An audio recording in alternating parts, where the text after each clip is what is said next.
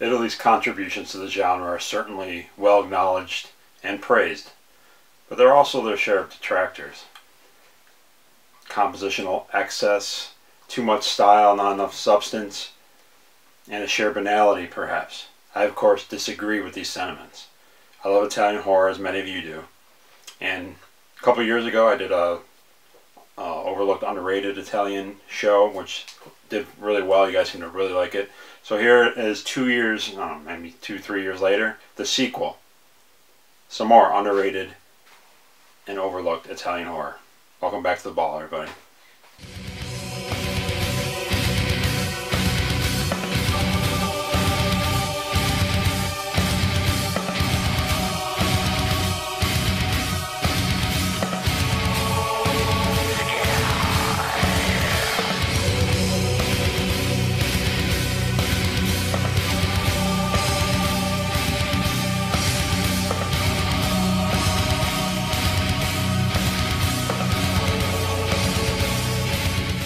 Welcome back, everybody. It's great to see you. I know it's been a really long time in this rather trying year. I wanted to get something in here. I really wanted to do this in conjunction with Moods, 22 Shots of Moods. He did a Italian horror month last month, and I wanted to do that. Just didn't have the time to get one in, but I figured one of my, I guess, most get a lot of comments about it and a lot of views on that one particular episode. Probably of all the episodes I've done over the years, besides like the ones with like the sketches, the comedic sketches and stuff, which I of course very much miss doing. One of my most popular ones was my underrated, overlooked Italian episode. I think I did 20 to 30 films, and I won't guarantee it, but I'm pretty sure that this batch of films that I'm doing today, I don't think I have any. I didn't go back and watch the episode, unfortunately, but I don't think any of these were within that show. I'm sure you'll correct me if I'm wrong, but I'm pretty sure these are. I have 13 titles here. I figure that's a good horror number. And I have to make the distinction here that these are all titles that are available in physical format. No bootlegs. It's tempting not to do that because there's so many great Italian horror films that have yet to see a release, unfortunately. And I have a lot of bootlegs on DVD, many of which have pretty solid transfers. So I was thinking about including those, but then I figure it's just even more difficult to seek them out. So all these ones that I have here today, if you are collectors of physical media, you can find these. Some easier than others to find, but they are available in various regions to pick up for your collection. Or of course you can try streaming them if that's your thing. But I of course love all 13 of these films, and of course highly recommend them, which is why I'm doing this. But first, a couple other things, since it's been a while. I did start my podcast called Cannibal Holocaust. I hope that you guys have checked it out. Give it a listen. I hope that you guys enjoy it. If you do, please share. It is available on, of course, here on the Horrorsball YouTube channel, but also Apple Podcasts and Spotify. So please share, let your friends know, anyone you know loves podcasts. Crank it up in your car on the way to work, whatever. I've only done a few episodes, but I'm working on my next one, which should be a pretty big doozy. But I've really enjoyed it. I've really enjoyed the process. It's such a different animal than doing this. I love the stages to it, the writing process, and then the research, and then the actual recording and the editing. So I love the incremental development of it. I think it's really cool and a little bit different for me. So yeah, so thank you for all of you out there who have listened and shared and commented. I appreciate that. And also, another big announcement here. It is that time of year again. One thing I will never stop doing, knock on wood, is the Golden Horn Awards. Despite all the craziness of this year, luckily the genre wasn't affected too much by it. I think it's been yet another great year. This is the 10th Hornies, guys. Really proud of that. And really excited for this one. We're doing a few different things, a few different surprises for you guys. Being the 10th one, the 10th anniversary. The biggest thing though, it is going to be live, and I mean that. It's actually going to be a live stream on YouTube. So it will be Saturday, January 2nd, 8 o'clock, YouTube live stream. You'll be there. You can actually, it'll be kind of interactive for the first time. You can comment and we'll do our best to interact with you while we're spilling out the awards. And Finch and I are really excited for this. A lot of great films this year, and I think this will be a lot different doing it that way. And I think it's special and it'll be a lot of fun. So I hope you join us. Of course, if you're unable to make it live, it will be there on the channel for you to watch at your convenience. All right, so let's get to this list. When it comes to Italian horror, I think you guys, if you watch the show, I adore it, as a lot of you do. If you're new to the show, it's definitely one of my favorite, I don't call it a subgenre, but my favorite regional areas in the world and their contributions to horror. Very vast, of course, being the most prolific throughout, from the 60s to the mid to late 80s, was probably the end of its heyday, really. I did include one modern film. Luckily, there are still, of course, not to the level that it used to be, but there are still contributors to it, Italian filmmakers. So I did include a modern one in this list, which I still feel doesn't get enough credit. And definitely a film that was part of my award show several years back. But yeah, the said vastness of their contributions just make it all the more fertile for having so many titles that have yet to be seen by a lot of people. As I said, so many films still yet to be released. Hopefully the labels, I touched on this on my last podcast, like Vinegar Syndrome and Severin and stuff like that, will continue to release these Italian films, but there's still so many of them. And even these titles that I have here today, not all of them are Blu-ray, so a lot of these could even definitely deserve upgrades. Absolutely. And I think a similarity of all of these films that you'll see here, that kind of ties them together and kind of exposes what I love, the element that I love of my favorite, particularly my favorite Italian horror films. And that's having, if you were to make one today, if you were a young Italian filmmaker, and it's these traits of, and they kind of go hand in hand with each other to create the biggest component to me for having a successful Italian horror film. That's great cinematography, which of course, the template laid down by Mario Bava. A great score. So many composers, as we know, contributed so many amazing scores. And the locations, especially these films, you'll see the similarity when I go through them. Authentic locations, your crypts, your castles, your just architecture and all that stuff.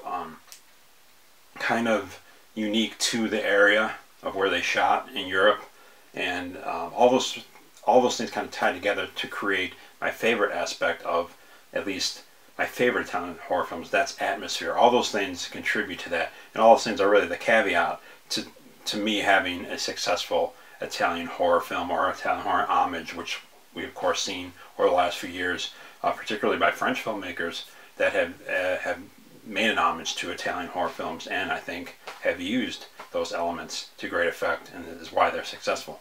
Let's get to it. I got 13 films. I do have a drink here in normal fashion. This is Zombie Dust from Three Floyds. Used to be one of my favorite beers. Not the beer that it used to be, unfortunately, now that you can actually get it pretty easy around here. Ironically, it's not as good as it used to be when it was hard to find, but salute. These are not in any order. I didn't do the best, underrated to the, I just didn't bother with that because it's kind of like, I think they're pretty interchangeable. Sure, there are some of these films I like to varying degrees more than the others, but I love every single one of them, of course. Obviously want you to see them if you haven't, and or own them. Satan's Wife. This is by Pierre Carpi. I'm going to butcher these names, of course. This is the great label, the mark of quality of cheesy flicks. That's sarcasm, of course, but I gotta hand it to them. Yeah, they don't remaster anything, but you know what? They release films physically that no other label does. They put nice artwork on it, so I mean, I gotta give them credit. This one definitely, probably I would call it VHS quality, but certainly worth picking up. Again, like I'll say, as a broken record as this goes on, so many of these films deserve an upgrade. This would be really high on the list, just as far as a quality, lacking quality. Super cool. One of these on, I guess, evil child films, I would call it that. She's kind of like, I forget the actress's name. I think it's Valentina Taze E. She's in, you'll recognize her from several other great Italian horror films. Ghost House, probably most notably for Argento's Tenebrae. She's the one that gets chased by the dog. So she's the lead in this. So really cool seeing her in the major role really of the film. She's the young girl who's kind of like the chosen one. And it's an Italian foray into the satanic panic subgenre, which I think a lot of us love, which was done best, of course, during the 70s. Great score. I'm bad. I don't remember who did the score for this film. It is available on vinyl. I need to pick it up. So a fantastic, memorable score.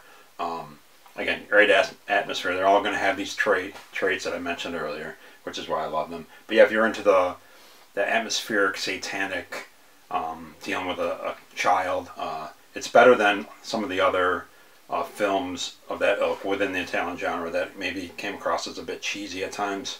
I would say Marabava's Shock was the best one at dealing with that, for sure. But this one was really damn good. It's not cheesy, and definitely worth picking up. And cherish the cheesy flicks for being the only label to give this something, at least.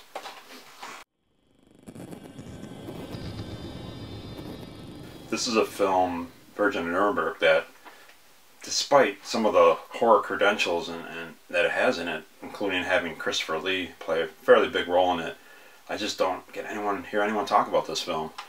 This is a pretty solid release by a Shriek Show. You guys remember them? Cool label back in the day, and definitely this would fall under a lot of these do. And that's probably the most neglected subgenre within Italian horror is the Gothic horror, which I love. That's where you really see those amazing locations with the castles, the crypts, all those things, cemeteries, and your candelabras and your white nightgowns and wind and fog, all that stuff that I just love and that creates so much atmosphere. And this is definitely one of those films. Great location in a castle. There's one particularly great scene of one of the actresses is walking outside. She hears something, so she knows something's kind of after her, so she leaves and she's walking outside, and there's a row of trees and there's some red lighting on the trees and on her as well, and it's just a great scene. And that's what a lot of these films have, are these memorable scenes, not just the music that makes you remember, but it's the cinematography, the actors, and just the atmosphere that it creates and the feelings that it elicits to the viewer. And this one has a bunch of them. There is a really funny cheesy part towards the end of the film, unintentionally cheesy, but I love seeing these because probably made most famous within, I guess, European or cult horror cinema would be the Tombs of the Blind Dead franchise, when I think it was the third film, when they used like the models and it looked like a boat was like in a bathtub. There's kind of a similar scene in here where there's like one of the actors is caught in like a crypt and water is beginning to fill it up, and so it's like flooding, and they show some rocks and stuff being flooded by a mass of water, and it is clearly a model, and not a very good one at that, but nonetheless adds some charms to the. I would still take that over CGI any day. Anyway, super cool. Christopher Lee's, as always, awesome. And there's an awesome, I guess you call him the lead creature here. Really cool makeup. Super cool film. And this is by Antonio Margheriti, so it's kind of weird that he, of course, is a very well-known Italian filmmaker. A lot of contributions from him, and it's kind of weird that this, to me, is grossly overlooked. Riz Ortolani, he did one of my favorite scores, Cannibal Holocaust. He did the score for this, so awesome. It checks all the boxes for the Gothic horror. Another label, Retro Media, put this out. This film's been on plenty of like compilation releases. And I'm sure some of you out there might say, how can you consider a Barbara Steele film as overlooked or underrated? But I really think this is. I mean, she had such a prolific career, of course, in my opinion, like everything she was involved with, whether it be in the leading role earlier in her career, and then some of the like secondary appearances that she made later in her career. I think every horror film she was involved with was good or great. And this film, one of my favorites, and again, this film that really deserves a Blu-ray. I still wish that somebody would give her a box set. I'd probably comment on like Severin or some other labels, social media, probably a couple times a year, saying give her a box set, include Horrible Dr. Hitchcock, which I think is a film I included on my last video of this, whenever that was, a couple years ago. But yeah, this is similar in story. Those feels very gothic, period piece, and it's kind of one of those ones where, and she's done this a couple times in films where she does it so well. Her and a love interest are conniving against her husband. In this case, her husband is a successful but perhaps a bit mad doctor. Similar in setup to Horrible Dr. Hitchcock. But this one focuses more so. In that one, she was more of the you cared about her character. She was the victim in that film, as opposed to here, she's conniving with her love interest against her husband. I don't want to give too much away because it's just so well acted. She's great. Carries the film as always. Well written, and it has, like a lot of these gothic horror films, especially with the Italians, I love the final act. It wraps up nicely, and the endings to these like gothic thrillers always bring a smile to my face because they always wrap up so well, and they differ from like the Hammer gothic horror films. I don't want to put those down, but a lot of those, the endings are very similar. They kind of like, there's a finality to them where the good wins all the time, it seems, or Peter Cushing will come to the rescue. There's kind of like this, it's very a structured, somewhat predictable ending to a lot of those films, as much as I love them. But in Italy, you don't always really know how it's going to end up. It does always end up well, and of course that is always great. There's of course oftentimes a twist. Great film, The Ghost. Would love to see an upgrade. But for now, this is actually, the transfer is really nice, and pretty sure you can pick this up still. And I like this cover with lovely Barbara on it. Check it out. Watch Me When I Kill, a giallo.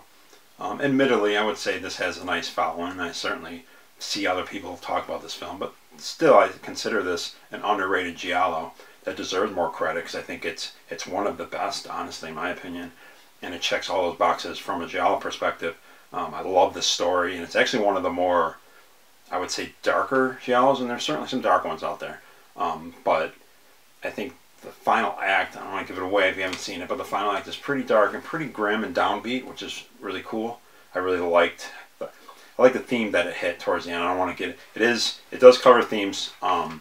It's not the main part of it, but as the story develops, and the story comes out, it's on themes of Nazi, Nazi Germany and stuff. So it's cool how that develops. I really like how they did it. Great score. I love the score of this film. There's like a main theme to the film, which is really somber and beautiful, but then you have some really atmospheric, creepy elements to the score, which is really cool. The kills are great, stylish. The score itself, I forget who, it's a group that did the score, and they've probably been accused of ripping off Goblin. It definitely sounds a lot like, kind of like a Goblin best of. I'm fine with that. It's fantastic. If you're gonna emulate someone, emulate the best. And yeah, love the score. The kills are stylish. Yeah, it's fantastic. I love the cast. The lead guy, detective, who's looking into the killings. He's great. He's kind of has like this. He's kind of has like macho detective guy, but he also has like a vulnerability to him, which I think is really cool. I love this film so much. I watch it probably a couple times a year, and this is a great edition by 88 Films. But there's been plenty of other editions of this film. Probably one of the most talked about films of this stack here, but I still think it's underrated. I think it's one of the best gialli. Speaking of which, another great giallo and one of my absolute favorites. Again, I think this gets some credit, but I don't think it's, when you see people do their lists of like top 10 best giallo films and stuff, I think this deserves to be on there. Luigi Bazzoni did this film. His other films are good as well, so check them out. And of course, Franco Nero, awesome as always. Love him so much. I'm sure most of you do. He's so well written. So the narrative is great. And this is I think one of the best looking giallos. Gialli. There's some great cinematography in this film. Set pieces, setups, lighting. There's probably one of my all-time individual favorite scenes in a giallo is it's not really a spoiler, but it's later in the film, and it's really suspenseful. It's a child. He's home, a young boy. He's home alone in this, you know, kind of very, I call it a mansion, but a very, very nice home, very trendy looking, artistic home. And his mother calls him and tells him that she's like away or something. I don't know why I don't know why he's home alone. I think they've referenced that like the babysitter left or something. I don't remember. Anyway, he's trying to go to sleep, but she just calls him that her flight's running late, and she just tells him to lock the doors. And there's kind of this elaborate scene where the house has like these windows where you have to like manually click a button, and these massive like floor to ceiling windows, shades come down and lock. So it's night, so there's like lights coming from outside. It's so well lit, and you know that someone's there. You know, you've seen enough films to know that the boy's not alone, and the mother's concerned. And he goes through and slowly, you know, they show him tracking shot of locking all the windows and all the doors. He comes back to the phone, and then he says to his mom, "It's good." And then like all the lights go out and power goes out. And the rest of that scene is the killer going after the boy, and it's so well constructed and executed. Love that scene so much, and that's kind of a good example of the film in general. It's so well done. Franco Nero's great as always. I think this film has a couple twists in it, and one of those examples of Gialli where there's like multiple twists, and so good, great score. Love this film so much, and another film like Watch Me When I Kill that I probably watch a couple times every year.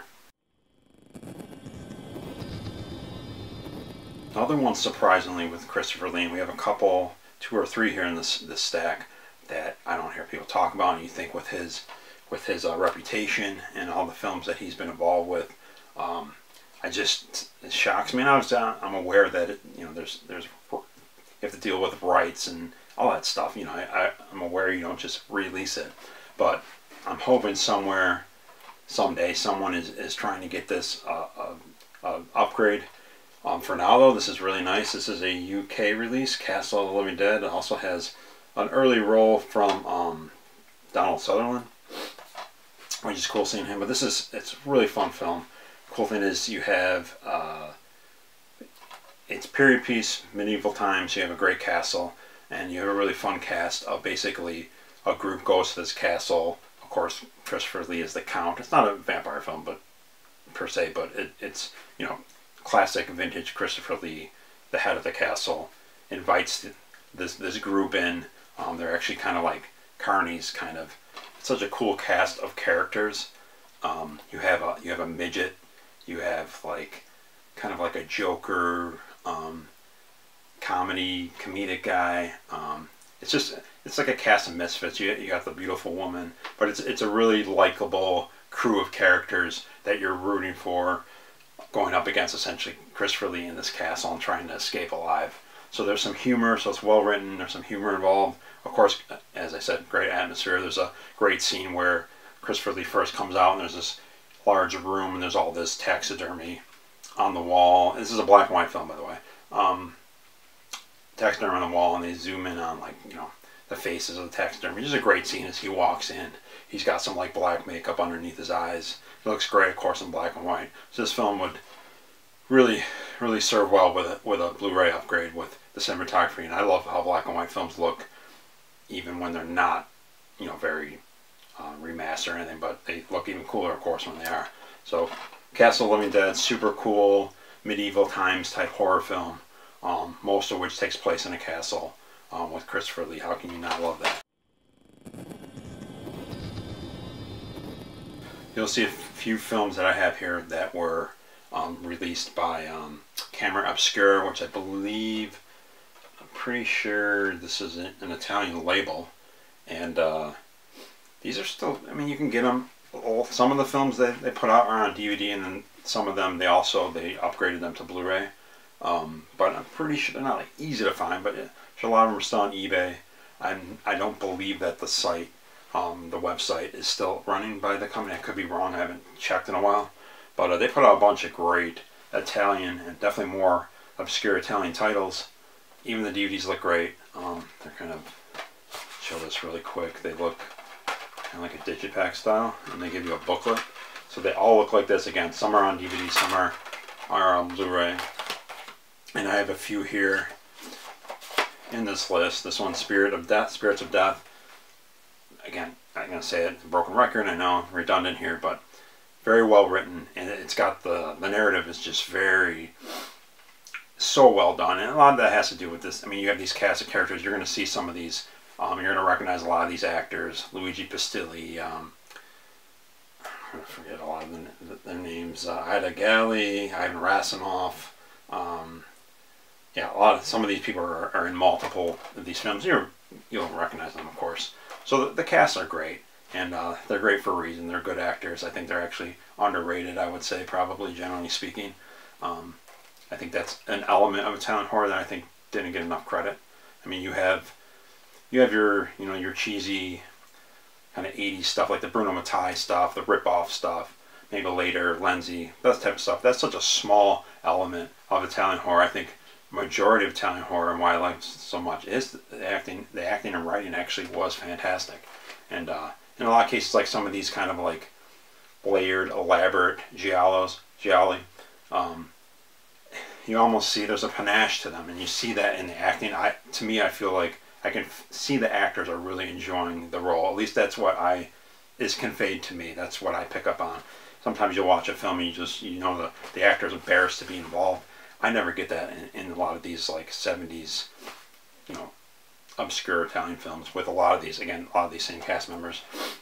This is one, they're all kind of old trope of a car breaks down, a group of affluent friends end up at, I forget the one actor's name. You'll recognize him if you see this film. I forget, he's in a lot of great films. He invites them in. Here's his friends, and they end up having like a party. He kind of doesn't really want to have the party, but and his wife, again played by a great, I think that's Ida Galli. You'll recognize her as well. She is kind of cool. She's played a lot of secondary roles in the past, and this is definitely one of her biggest roles as far as being featured. And I think she shows her acting prowess in this film, which is I think it's coolest elements. In a big Italian villa, looks great, of course. They always use the locations in my opinion, to the fullest. You see the basements and the crypts and the different rooms and all that stuff. That's like that with this film. You get to see everything. There's, again, an amazing scene, set piece, where all the guests to this party, whatever you want to call it, they kind of wander up to this, it's kind of like an attic, really. But it's, of course, a grand architecture, ornate, everything's amazing. Of course, there's a storm outside, so you have the lightning coming through the window, and it's this beautiful room, kind of a blue tint to it, and there's all these mannequins with various clothing on them. It's just a great set piece. I love mannequins in films. Great set piece. They're all kind of wandering around. You got the lightning. It's a gorgeous looking scene. It's creepy. I could have watched that scene alone for 2.5 hours, them just walking around this amazing attic. But that's the thing with these films. They have these memorable moments, memorable scenes, and a lot of these films I'm talking about tonight have those elements. And that one's definitely a memorable one. Great final act. Couple twists. You're kind of wondering who's, they're playing on one of those. We see it many times, not just Italian horror, but in horror in general. The woman, she's got some mental illness issues. Is she crazy? Is she imagining this? Is she the killer? It's one of those things. A traumatic experience early on in her life, which actually is how the film starts, which is really well done. Kind of a slasher setup in that way. Amazing film. Spirits of Death. Never hear anyone talk about this film. Awesome. Love it so much. So cool to be back with you guys. I miss you all very much. Talking Italian horror like the old days. Across the River. This is the modern film that I was speaking of earlier. This was nominated for Best Picture on the Hornies that year. I forget which year it was. Several years back. So great. Creepy, atmospheric film about a photographer, a researcher, who's conducting like a land study or something, and he ends up getting stuck because of a storm. He's stuck on the other side of the river, and he's stuck there, and he basically kind of starts losing his mind, and he ends up in this, because there's basically a flood, and he ends up in this like abandoned, it's almost like an abandoned like small village. Again, this is where those amazing locations, authentic locations, always seem to come into play with Italian horror. which adds so much to the overall atmosphere. And most of the film takes place at night in the rain, so it's dark, cloudy, you know, rain-soaked and fog, and just it's just that most of it's at night, so it just has that automatic atmosphere. And he's inside, and he ends up seeing these young girls, and there's of course a legend to where he's stuck at in the woods where something took place, and there's like these ghosts. So it kind of hits on, you don't often see within Italian Italian horror, paranormal ghost stuff is probably one of their least traveled subgenres from an Italian perspective. They didn't really get involved with supernatural stuff very often, here and there, but generally speaking, you would think there would be more Italian ghost films. Again, there was some, especially back in some of the Gothic ones, but this was a modern take on it, done really well. There's one particular scene with like white sheets, which is really creepy. Awesome film by Lorenzo Bianchini. I don't think he's made anything since then, unfortunately. He has made a couple other films that are definitely worth checking out. I hope he makes another film. Awesome, atmospheric, rain-drenched. I like to watch this in the fall and autumn. It has that kind of autumn feel to it. Creepy, atmospheric, plotting, narrative, but Across the River, again, don't hear too many people talk about this. If I'm talking about modern Italian horror, this is, I said it before when I post about this film, I think this is the best Italian horror film since Soavi's Cemetery Man. I think the third Christopher Lee one here, which is crazy because you think, again, with his credentials, that all his films would have great releases. But again, this is, I didn't realize this is retro media once again coming through. These labels that don't get a lot of talk, but here's another criminally underrated film, Crypt of the Vampire. This is black and white. This is one of my favorite vampire films. And it's one of those films that, it's the Karnstein mythology, which has been touched upon by many, especially in European horror. It's probably a name that you recognize in the Carmilla story, which is an old story of vampires and has been done very well. Blood and Roses, probably the best in my opinion. Carmilla adaptation, the great French film from the 60s. Talk about a film that needs a great release. Anyway, so it's an adaptation of that, so you have a female vampire here, and she does really well. She's been in a few other films too, I don't know her name, but she was in, most notably, it was a Spanish vampire film, the name's going to escape me. It has Anita Ekberg in it, I believe, and I can't think of the name for the life of me right now. I love the film. Malenka is the one title, has another title. Anyway, she's in that film as well, gorgeous. Again, I'm bringing up individual scenes that hopefully will get you to inspire you to seek the film out. Great scene with her. She's definitely one of those tortured leads, and she knows she's beginning to learn her fate, and she of course is apprehensive towards that, and the weight of it, you know. And there's a scene where she's kind of like tied up, and she's clearly nude. They don't show everything, but it's a pretty, you know, extreme scene for its time. Almost reminds you of something that would be in one of the old great black and white Jess Franco films, where it's kind of like, it's definitely pushing those boundaries for the time sexually. Great scene though, love it so much. Again, another period piece, gothic horror film in this case. Vampires, great, definitely one of my all-time favorite vampire films. Again, a lot of these films I watch these quite regularly. And this is definitely one of those, just black and white, gothic, atmospheric, Italian horror.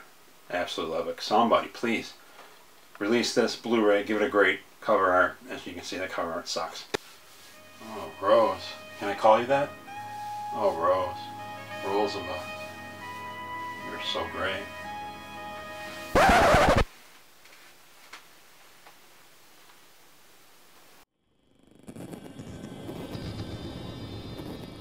Devil's Wedding, yes, with the gorgeous Roosevelt Neri.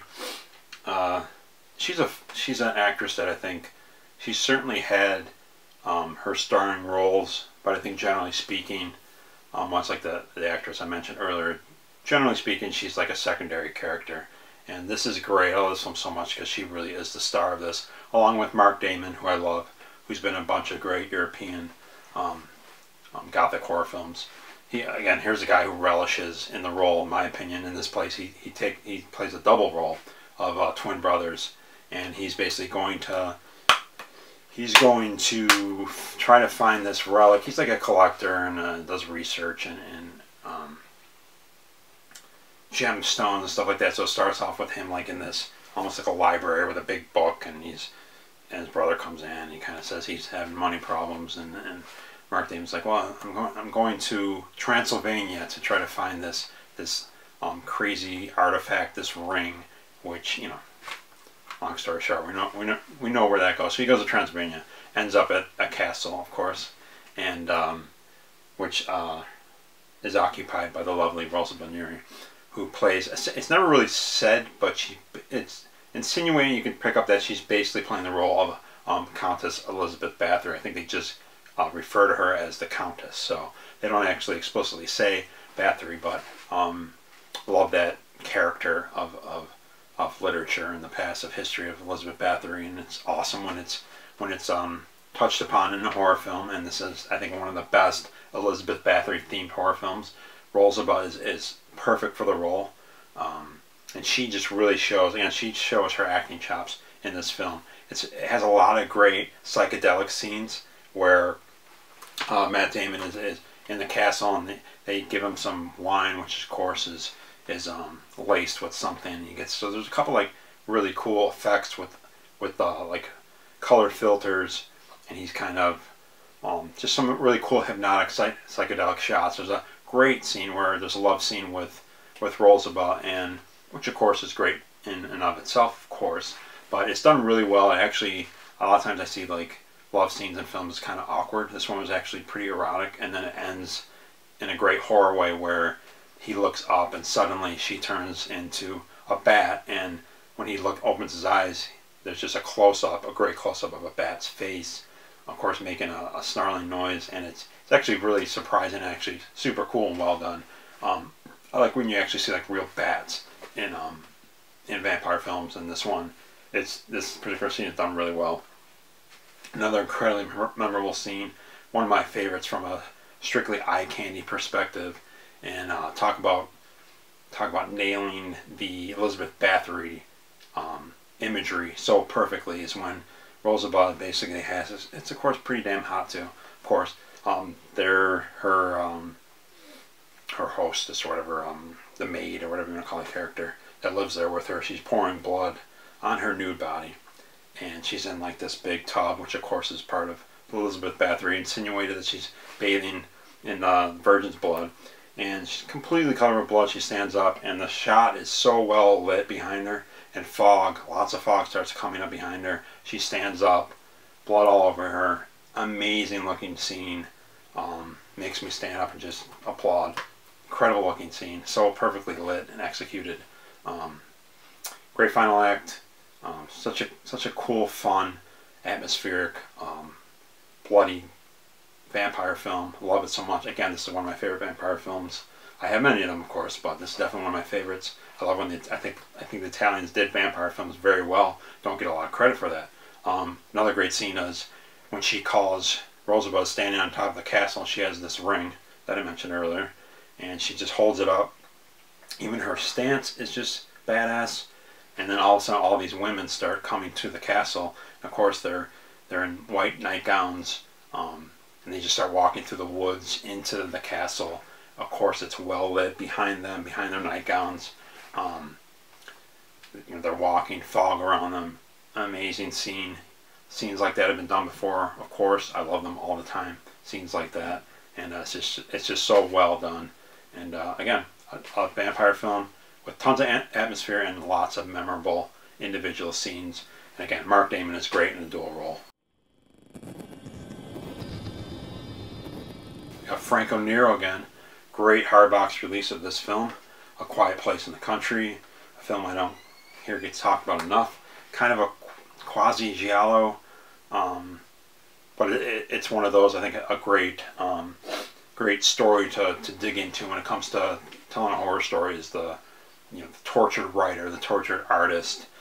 Being an artist myself, I can relate to that. And then, I mean, I had my doctor straight up tell me, I deal with, I get personal here, but I deal with anxiety, clinical anxiety, and I remember an early talk with my doctor, and he said, listen, I know you're in a band, you write. Generally speaking, artists are pretty much head cases quite often, so I think I can definitely relate to some of these films like this where they're showing the tortured artist and the kind of the psychosis of that. And Frank O'Neill is so great with this, but I also really, to me, who actually steals a show from him, which is, of course, very difficult to do. And I don't know, I'm going to forget her name now. Vanessa Redgrave. Jesus. Yes, sorry. Vanessa Redgrave. I had to double check because honestly, she's not, she's obviously a very accomplished actress, well known. I don't know if she's ever won an Academy Award or anything. I'm really kind of ignorant when it comes to that. But I wasn't a fan of her at all until I saw this film. She, of course, was great in The Devils, Ken Russell's film. She was, of course, great as the nun in that film. But she was never really on my radar as an actress until this film. She's great. She's the love interest of Frank O'Neill. She puts up. She's also his publicist, I believe, and she agent, whatever you want to say. And she, he's a writer. So they go to this quiet place in the country to try to, one of those classic setups of where he needs to just relax a little bit, free his mind, be in a good environment in the country, and be able to write a successful book again. She does all she can to help him. And she's really cool. She just her fashion, very fashion forward. She's just so awesome in this film. Very likable, I think, because he definitely at times treats her like shit. And I actually found her like really sexy in this film, which I normally don't. Again, for Vanessa Redgrave, to me, really steals the show in this film. But great. Frank O'Neill does great, of course. And actually, I'm gonna forget this actress's name too, who I really love, who's been in a lot of I'm gonna forget her name. Anyway, it's an early role from her. Maybe I'll add her name in the editing. It's an early role for that actress. It's cool seeing her. That great atmosphere, and within the country, most of it actually takes place during the day in the sun, which adds a whole cool, different kind of creative element to it. Again, it's all about the mind of Frank O'Neill, his psychosis, and he realizes something bad happened at this home, this villa, which of course adds to that element to his psychological problems that he's going through. Super cool, very artistic, very artsy film. Has a great opening. This great opening artistic credit sequence, which I absolutely love. So definitely art. Him being a writer and a painter. There's a scene where he's just throwing paint all over this huge canvas, and it's just, I don't know, it's just awesome. So you have paint, you have a villa, you have Vanessa Redgrave. Super cool film. I love it so much, and I have to say, an awesome score. Don't know who did it, but definitely a score I need on vinyl. It's a lot of like lots of vibrant strings, noises, like out of tune instruments. That's a very frenetic type score. Awesome. Last couple, guys, and this one's definitely, I would put this as one of my favorite Italian horror films ever, and definitely one of my favorite final acts of any Italian horror film. The Killer reserved 9 seats. Definitely giallo, but I don't want to give things away, but it's giallo, but definitely has some, I talk about the ghost elements that don't get touched upon, at least often to me, in Italian horror. Some really cool supernatural elements to this film. I'll leave it at that because the final act is a big part of this film. But it takes place in a theater, again, those authentic locations. And I have to think that this film, with it being an Italian film, influenced Michele Soavi's fantastic debut, Stage Fright. Not so much, definitely not in the story, but in the fact of its location where the whole film essentially takes place in a theater. And there is some killing involved. So I wouldn't be surprised if he was definitely influenced by this film. But I mentioned this earlier, how in these locations, it's not like a situation where you just see maybe one room or one set piece. They use these locations, as they should, if you had access to these, use all of it. And this film uses the entire theater. You see the stage, behind the stage, backstage, the offices, much like Soavi's Stage Fright. they don't go under the stage like stage fright did, but you see all the balconies and the luxury box seats. I mean, you see the whole theater, the basement, and they use it to its advantage, to its fullest. And the kills are stylish. You have a group of friends. It's one of those things. Group of affluent friends they had like a party, or they went out one night and they end up at this theater. And then they start to question, like, how did they end up there? And then the killer's on the loose, and then they can't get out of the theater. They start, of course, questioning each other. So all that, like, personal drama comes out, which, of course, we've seen before in setups. There's love interest, of course, there's love triangle, all that stuff. But it doesn't really focus on, sometimes some of those films focus too much on the relationships, and it gets kind of bogged down and kind of soap opera-like. This, while it touches on that, still the focus of the film is the actual terror and the killings and them trying to survive. Great cast. Yeah, just using that. That's the memorable thing to me, is the location. And then there's a couple, I won't give anything away, there's a couple surprise elements to the location that are revealed later on in the film that lends to where I call it one of my favorite final acts. If you've never seen this, I'll leave it at that. I would say definitely, again, I love all these films. Get all these, see all these. This was definitely, I guess, I only have one more here, and I guess I just subconsciously maybe left my two favorites for last. What a great film. This is a great release. This is a Blu-ray too. This is one of the upgrades from Camera Obscura. So, looks beautiful. What a great film. Great artwork too. And this scene, for the record, is in the film.